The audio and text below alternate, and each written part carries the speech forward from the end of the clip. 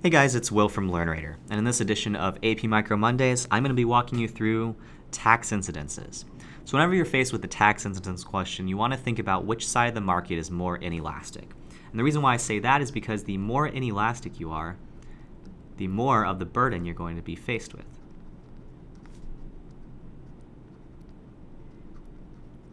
So keeping that in mind, let's look at the first situation in which we have an elastic demand.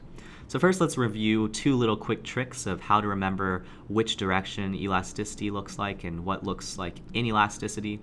So elasticity, you just want to think about this middle line of the E, and then inelastic, you want to think about this long vertical line of the I. And I'll show you how to apply these in these examples. So first, let's look at a situation in which demand is elastic. Okay, so in this situation, we have our standard axes, and our demand curve is going to be relatively flat like an E, because it's elastic. And then we're going to have a supply curve that looks like this originally, and then it's going to move upwards to S2. And now what we can do is we can think about where the intersection of supply and demand is in these two scenarios.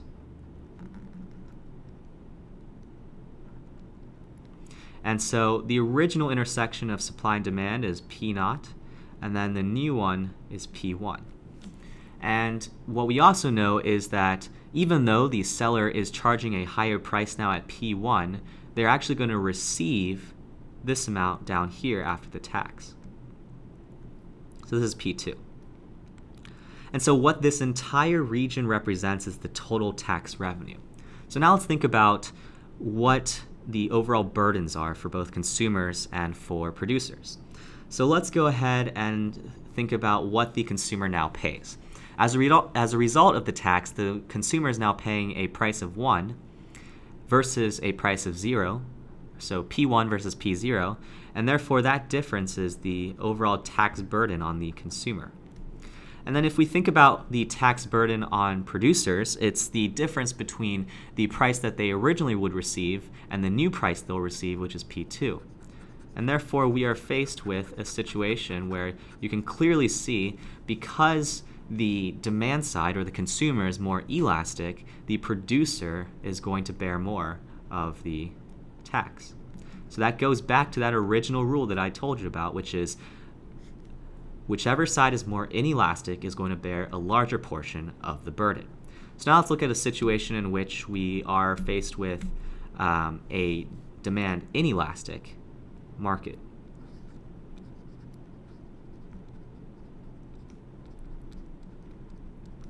Okay, so if the overall market here is a demand inelastic market, then we know that we're faced with this, in which we are much steeper, more like a vertical I.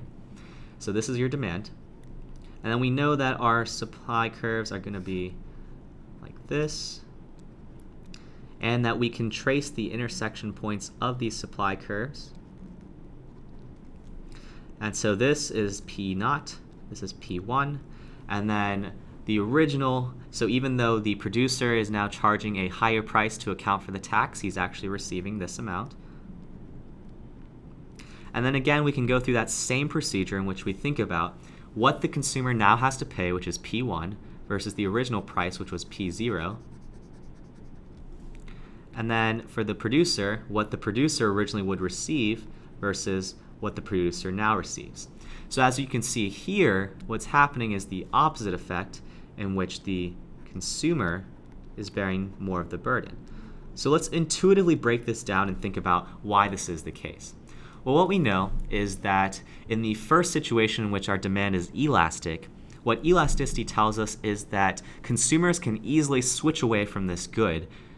So if there is a tax in which producers are now limiting supply a little bit more and setting a higher price, then the consumers are just going to shift away to either substitute or just leave the market.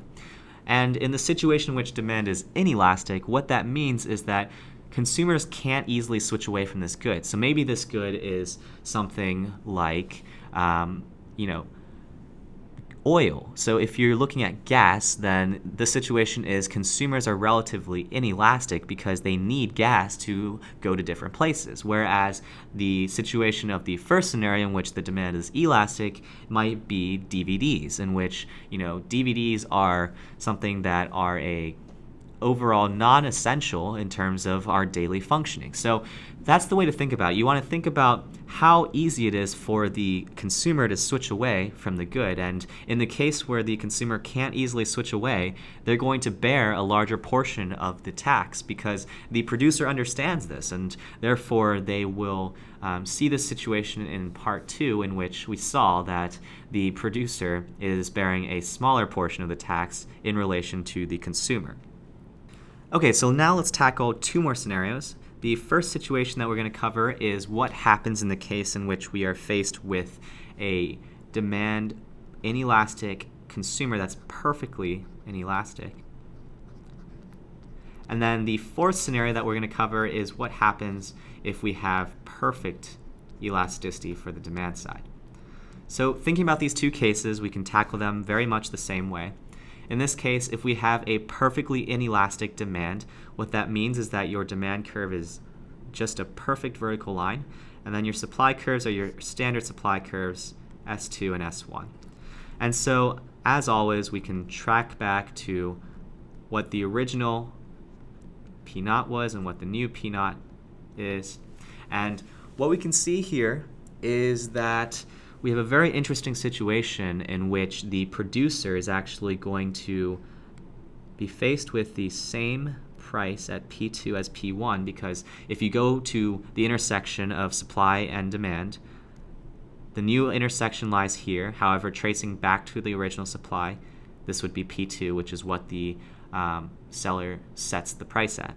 And therefore, let's think about this. So from the consumer end, if the consumer originally paid a price of P0, but now is paying a price of P1, then the burden for the consumer is the rectangle here.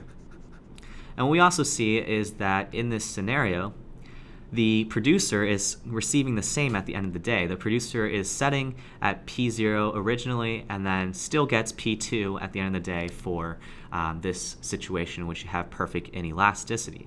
And therefore, what this shows us is that if we're faced with a perfectly inelastic consumer demand, then the consumer is going to bear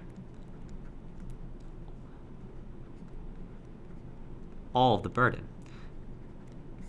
And so this makes sense with what I just told you earlier about whichever side is more inelastic is going to bear more of the burden. Because in this case, what's happening is we have a situation of perfect inelasticity, which means that consumers have a one-to-one change ratio with respect to things, so in this market. And therefore, consumers cannot easily change away from whatever good this is, what this market represents. So now let's think about the situation in the last scenario in which we have a perfectly elastic consumer demand. So that would be a perfectly straight horizontal line, S2 and S1. Again, let's think about where these intersections occur. Here is P0, here is P1. And then what we also know is that this is going to be P2. So as you can imagine, this is the complete opposite of the case on your left-hand side, because essentially what's happening is we are faced with a situation where if we look at the consumer side, P0 and P1 are the same, whereas on the producer side, P2 is less than P0, and therefore accounting for that tax where the consumer is perfectly elastic, the producer is bearing all the tax. So these 2 edge cases really demonstrate the power of elasticity and really hit home the point that I was talking about earlier, in which the side that is more inelastic is the side that bears more of the burden. Because let's look at this left-hand case. In this situation, we have a perfectly inelastic demand, and we have a situation in which the consumer will bear more, and in this case, all of the overall tax burden. However, on the right-hand side, we have a situation in which our consumer is perfectly elastic. So that means that the supply side is more inelastic, and therefore, in this case, not surprisingly, the producer bears all of the tax burden. And so whenever you're approaching these tax incidence questions, what you essentially want to think about is which side of the market is more inelastic, because that will tell you the side that bears the most of the burden. So that pretty much covers it for this video. Feel free to check out our other videos to see how this is actually applied in the case of AP Micro FRQ questions. But for now, I will see you guys next time.